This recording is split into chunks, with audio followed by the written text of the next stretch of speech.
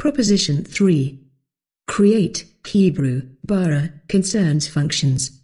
The previous chapter presented evidence that creation accounts in the ancient world characteristically showed interest in the functional level, rather than the material level. Furthermore, it proposed that the ancient world defined existence in terms of having a function in an ordered system.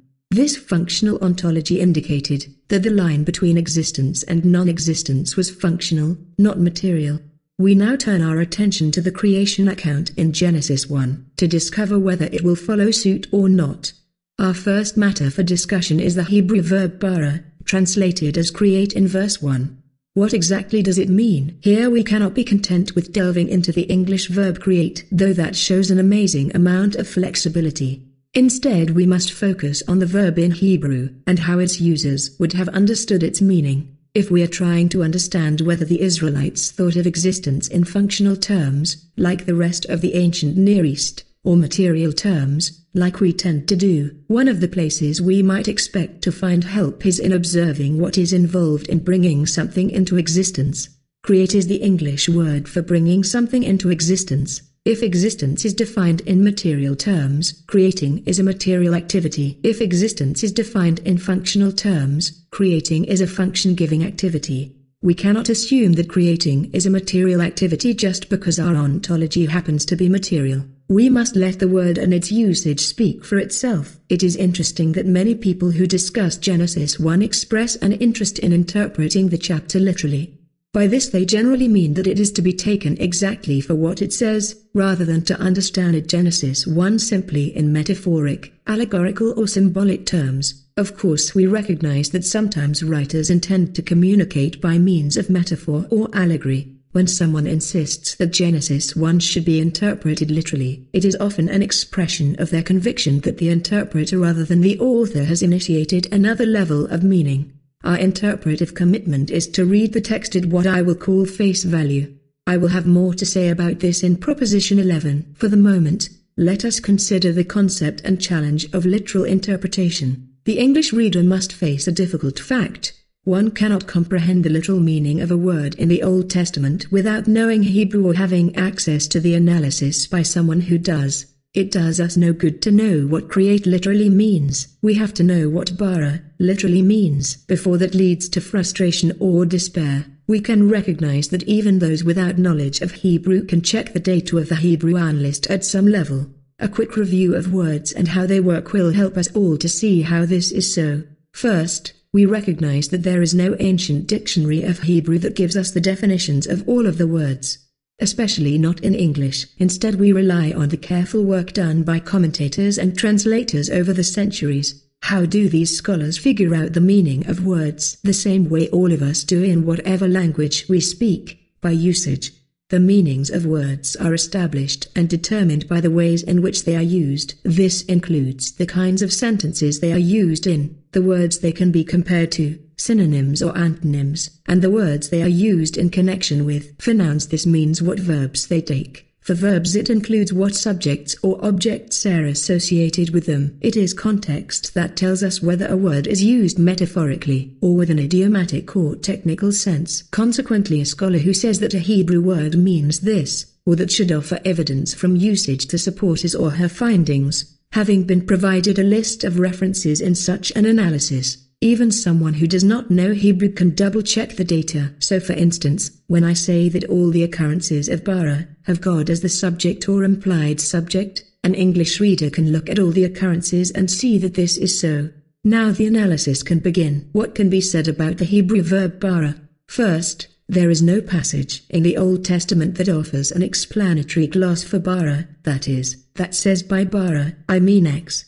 So, as usual, we must depend on circumstantial, contextual analysis, subjects, objects and related terms. Subjects. The verb bara occurs about 50 times in the Old Testament. As referred to above, deity is always either the subject, or the implied subject, in passive constructions, of the verb. It can therefore be confidently asserted that the activity is inherently a divine activity and not one that humans can perform or participate in. This observation is widely discussed, and on this conclusion all commentators agree. Objects. It is of interest that few commentators discuss the objects of the verb, but this is the most important issue for our analysis. Since we are exploring what constitutes creative activity, specifically, material or functional, then the nature of that which has been created is of utmost significance. If the objects of the verb are consistently material, that would be important information. Likewise, if they are consistently functional, of course the profile is unlikely to be so straightforward. Ambiguous contexts are bound to exist, so a bit of methodology must be discussed. Theoretically, the verb could be broad enough to include either material or functional activity. For that matter, we might conclude that it involves, at least in some cases, both material and functional, assuming that there will be ambiguous cases. And there are. It is important to see if we have any contexts which must be understood in material terms, or which must be understood in functional terms. If all occurrences were either material or ambiguous, we could not claim support for a functional understanding. If all occurrences were either functional or ambiguous, we could not claim clear support for a material understanding. If there are clear examples that can be only functional, and other clear examples that can only be material, then we would conclude that the verb could work in either kind of context, and ambiguous cases would have to be dealt with on a case-by-case basis. Table 1 provides a comprehensive list of the objects of Bara. See page 42. This list shows that grammatical objects of the verb are not easily identified in material terms, and even when they are, it is questionable that the context is objectifying them. That is, no clear example occurs that demands a material perspective for the verb, though many are ambiguous. In contrast, a large percentage of the contexts require a functional understanding. These data cannot be used to prove a functional ontology, but they offer support that existence is viewed in functional rather than material terms, as is true throughout the rest of the ancient world. If the Israelites understood the word bara to convey creation in functional terms, then that is the most literal understanding that we can achieve. Such an understanding does not represent an attempt to accommodate modern science or to neutralize the biblical text. The truest meaning of a text is found in what the author and hearers would have thought. This view finds support from an unexpected direction. It has long been observed that in the contexts of bara, no materials for the creative act are ever mentioned, and an investigation of all the passages mentioned above substantiate that claim. How interesting it is that these scholars then draw the conclusion that bara implies creation out of nothing, ex nihilo. One can see with a moment of thought that such a conclusion assumes that create is a material activity. To expand their reasoning for clarity's sake here, since create is a material activity, assumed on their part, and since the contexts never mention the materials used, as demonstrated by the evidence, then the material object must have been brought into existence without using other materials, that is, out of nothing.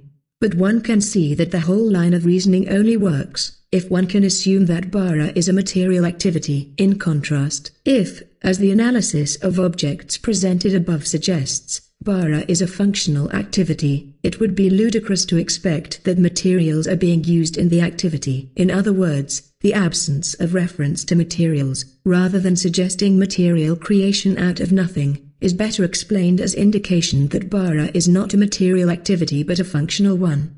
This is not a view that has been rejected by other scholars, it is simply one they have never considered because their material ontology was a blind presupposition, for which no alternative was ever considered.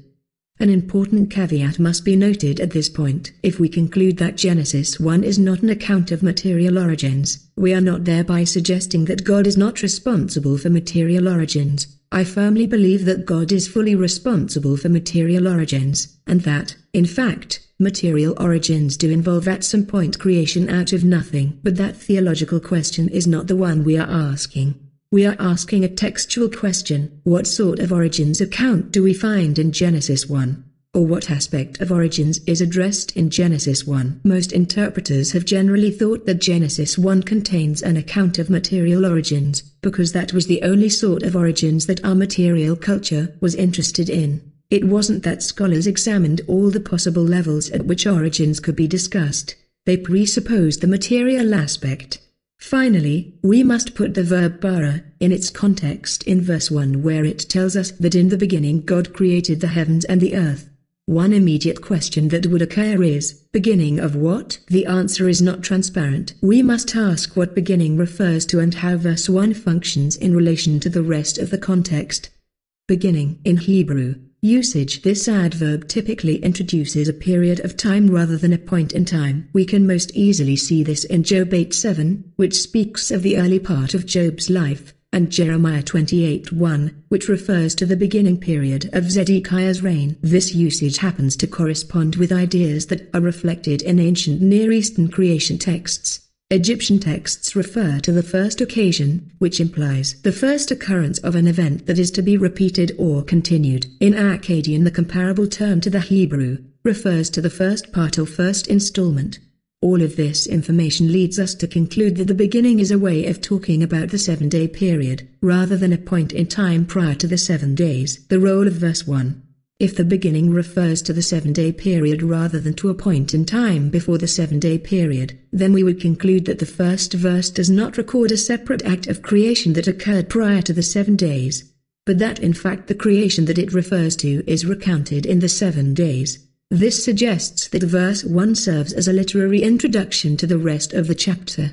This suggestion is confirmed by the fact that Genesis 2:1 concludes the 7-day report with the statement that the heavens and earth were completed, indicating that the creation of the heavens and earth was the work of the 7 days, not something that preceded them. Such a conclusion is also supported by the overall structure of the book of Genesis. All commentators have recognized the recurrent transitionary formula. This is the account told of, used 11 times by the author to identify the sections of the book of Genesis. This shows us that the author of Genesis indeed did use initial statements as literary introductions to sections. The first of these occurs in Genesis 2:4 as the first transition from the 7-day cosmogony to the Garden of Eden account.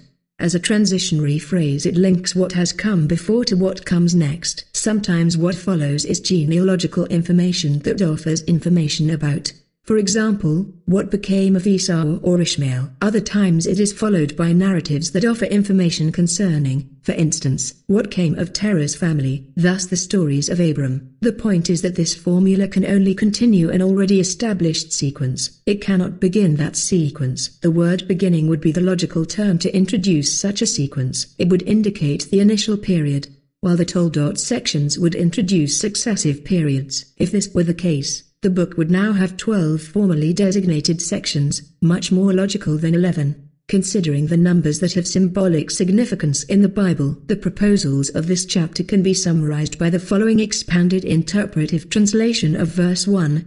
In the initial period, God created by assigning functions throughout the heavens and the earth, and this is how he did it. The chapter does involve creative activities, but all in relation to the way that the ancient world thought about creation and existence, by naming, separating and assigning functions and roles in an ordered system. This was accomplished in the 7-day period that the text calls the beginning. Genesis 2:3 comes back to this in its summary as it indicates the completion of the Bara activities over the 7 days.